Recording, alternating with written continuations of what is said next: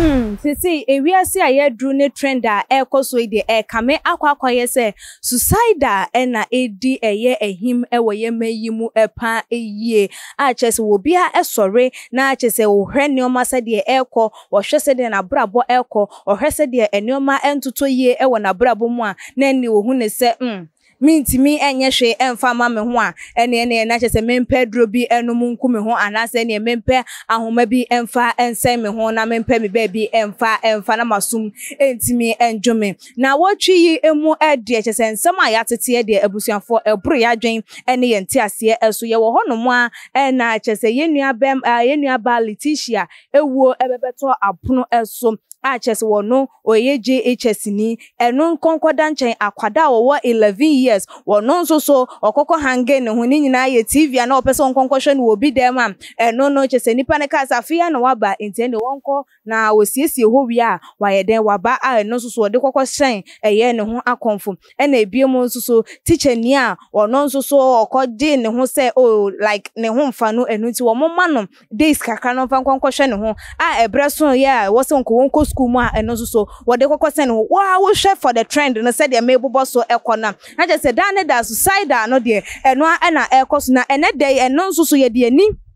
ekokopiemo ewo Kasoa ewutu senya East municipality a yenua ba wo no so ni din edi Herty Eshun a wedi infinisia eduonu and 924 years ono so a committee suicide by hanging na ebusuafo ensem no de arehopa eye na according to Bright FM wo mu de ensem no etu edwa no mu twem eye yenua ba eye Herty Eshun yi wababa betna ne yonko ani din edi Vîdeö enchen achese wo Herty wo free Cape Coast na ebaye achese obebetina ne nua no Vîdeö no enchen all because of job opportunities said there be obenya bibi en so ede ne nsa aye den aye no wenya sikade ato ne ho na oba nso so watimi abo ne bra said there ese na efatam na wo ba ye no adwuma no woni bi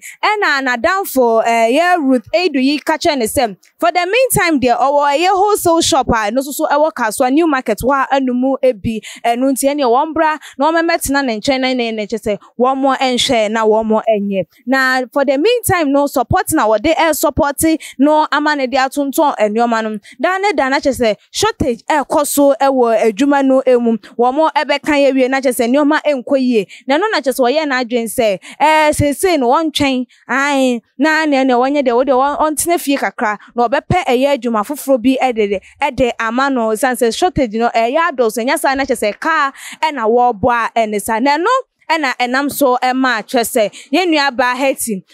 ekoko sen no ho na ebra wo sen no ho no oja note na wo send text message ede ma Vîdeö yi na enam network intino na chese Vîdeö wantimi enya ntel na ebra posifo ebebeto so na chese wo ne wo mo etwetwe nkomo no a wo so ni data no na odi hu se yes a confusion no crampo no wo test no answer na wo hwe na yenua ba Vîdeö de nsem no etu dwane se na ode etu dwane na abusiafo note na nsem a Vîdeö ede etu dwafa ne yonko Herty yi ho no momma me na menkenkan emfa emma mo say I was going out but I noticed I left my keys behind, so I returned home. After taking the keys, I decided to say hi to my friend only to see her hanging. I screamed for help, but she was also dead, so they told me not to tag the body but take pictures and report to the police. When we got to the police station, the network on my phone returned fully, which I saw that she sent me a message around 1:40 p.m. thanking my husband and me for the show of love. When she came to stay with us, she advised me to serve God well and take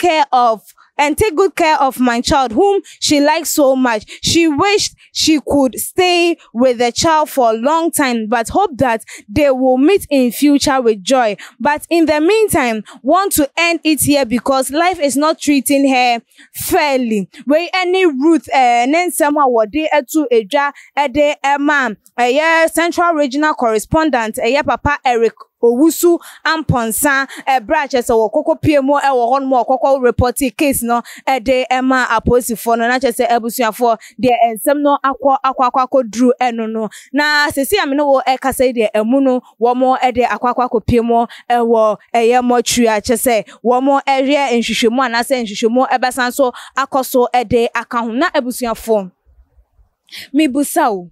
Eya den and as I say dear eba eya woman ye eso eya from me boni bia elbow because ye share enoma ekoso ewo ye mayumu a ye be hunu se anya ritual killing na eno sorry ye e ma ne homene so ama chese nkwada krampo na chese omo ye under age krampo etimi kokun oye obi ema ebie mu susu no eba no se kidnapping ba na ama ne homene so na eno susu wo be hu na nkwada yira na se ni say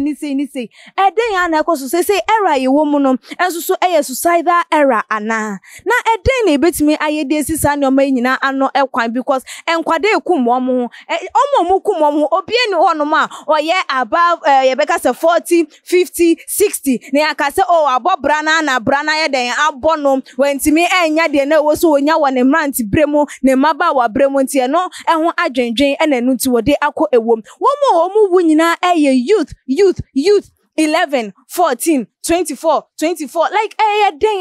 den na ekoso den na yebetimi aya yebetimi de aboama emabunu no womo atimi agina womo enanso na se de be ya asochi a ebo edefo womo ho abrabom no womo atimi aja anase womo atimi ehunu se enye suicide nko any the only option to their problem ebusuafo wodwentwefa ensem yi hu ne de ekoso wo ye mayimu no de na betimi aka fa ho fabra ebebetu idwa wo tuma gin eche comment section na like videos na share our other social media platform Eshun. Follow our IG page and your Twitter page at